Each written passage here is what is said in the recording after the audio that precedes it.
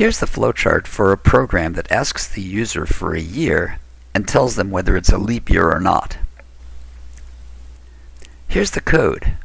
There's nothing wrong with it, except that when we test the program, it only does 1 year at a time. If we want to test another year,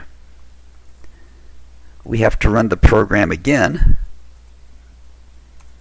and again. What we'd really like is to run the program once and have it ask us over and over again for years. This is a perfect use for a while loop. Here's a revised flowchart. We'll ask for a year and then test a condition. As long as the condition is true, we process the year, ask for the next year, and loop back to see if we should continue or not. The question now becomes, what's a good condition to test? We need some value for the year that will tell the program, okay, I'm finished. This value is called a sentinel value. It's a special value that doesn't represent valid data, but instead tells the while loop that it's time to stop. In this case, our sentinel value is 0. This is an ideal sentinel. There's no year 0, so we can use that as our special, okay, we've finished value. That means we continue the loop as long as the year is not 0.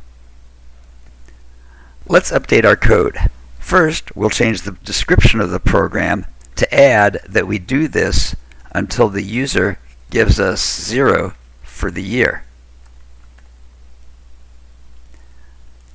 We'll change our prompt to reflect that.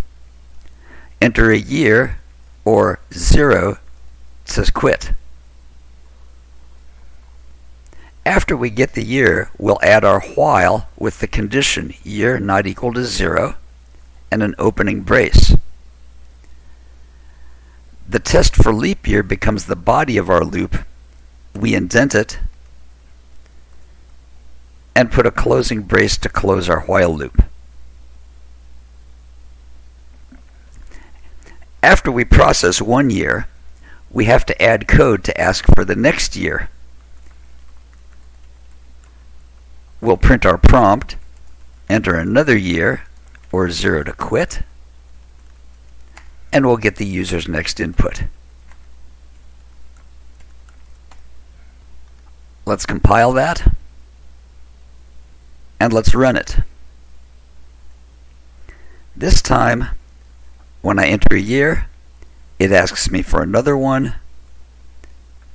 and another one, and another one.